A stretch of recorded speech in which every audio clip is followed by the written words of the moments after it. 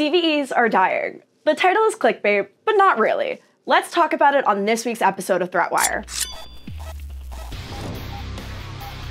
For every CVE that gets reported, the NVD, or National Vulnerability Database, usually generates a series of metadata and other important information that cybersecurity professionals use in their job to address said CVEs. It also provides the CVSS score, which helps those teams create priorities for the CVEs. The NVD originally started in 1999 and has gone through many iterations of change. However, now, operating as a project under the NIST, the National Institute of Standards and Technology, it has gone almost completely silent. On February 12, 2024, a mysterious banner popped up on the official NVD pages that stated the following: NIST is currently working to establish a consortium to address challenges in the NVD program and to develop improved tools and methods. You will temporarily see delays in the analysis efforts during this transition. We apologize for the inconvenience and ask for your patience as we work to improve the NVD program. That was over a month ago. Since then, the Linux kernel organization on its own has published hundreds of CVEs, but we're going to be covering that part in the next story. Anshore reports that only 42% of CVEs have been enriched by the NVND since the start of 2024. 6,171 CVEs have been identified and published, but only 3,625 have been supplemented. Looking at the graph on the screen, you can see that since the mysterious slow publishing warning appeared, the NVD basically stopped running. Why should we care? The CVSS score is the source of truth for many automated vulnerability scanners. They're left without guidance for remediation and exposed to vulnerabilities. I imagine that if you work at a company that provides vulnerability scans, you've already started looking for alternative sources of truth. For those of us who want to follow along the CVEs, I would recommend checking out Vulmon, VulDB, Vulners, Vulncheck, and the Rapid7 Attacker KB. In February, the Linux kernel organization was officially named a CNA, a CVE numbering authority. However, it's come with some heavy skepticism from the community. Let's talk about why. Decisions and discussions about the Linux kernel happen on specific mailing lists and forums.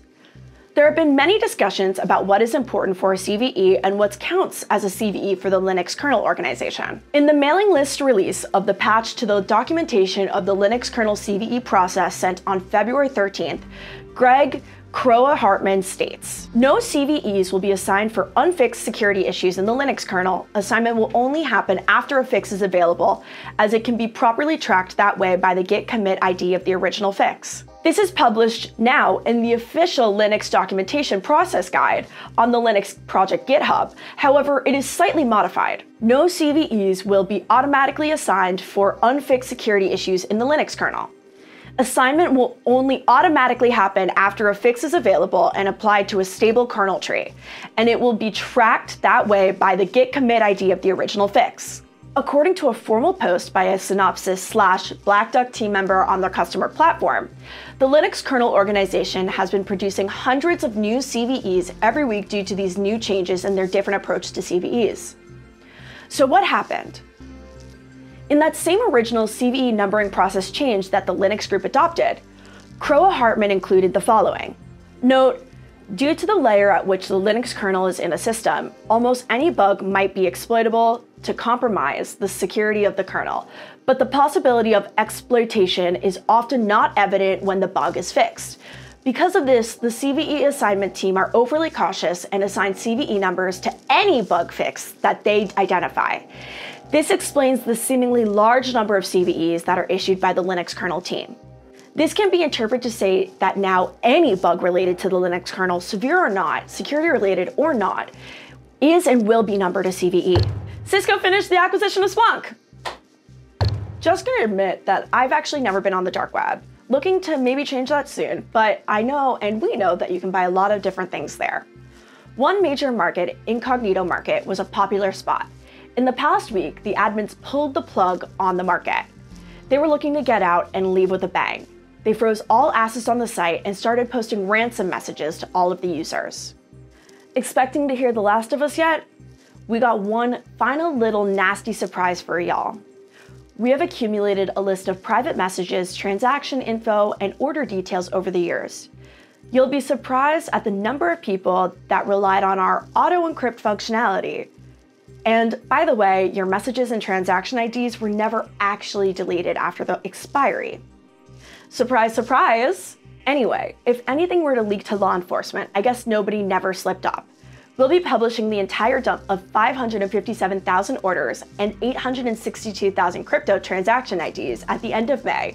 Whether or not you and your customers' info is on that list is totally up to you. And yes, this is an extortion. As for the buyers, we'll be opening up a whitelist portal for them to remove their records as well in a few weeks. Thank you all for doing business with Incognito Market. Yes, I did just read the entire message, and they say it as it is. It's an extortion. Admins are looking to leave and are extorting buyers and sellers for anywhere from $100 to $20,000. The website now just has a list of the vendors who haven't paid the fees, so in their words, quote, "You can see which vendors care about their customers." Admins of the site, as stated, are planning on posting seller data by the end of May, so there might be some interesting discoveries in the near future. Remember when I reported on the FCC requirements around telco data breach reporting requirements? The rules went into effect March 13th, and it seems like they might be put to good use in the next few days. Recently, on a dark web data leak forum, a user posted for free 73 million lines of data from AT&T users, including birth dates, social security numbers, names, addresses, and more. VX Underground and Bleeping Computer independently confirmed that the data is real data. The data is said to come from an alleged AT&T data sale that was attempted in 2021. However, AT&T is on the record stating that that data from 2021 is not from their specific systems. With this new regulation and publication of this mass amount of customer data, what will this mean for AT&T? How will this kind of regulation affect the disclosure? Kind of weird that it happened super close to that major AT&T outage. We will definitely look for any updates around the stories in the future. Now, I know I asked about covering CVEs and how to cover them in the last episode of ThreatWire. Did I mean for this entire episode to be centered around CVEs? No, but that's just how the news cycle played out this week.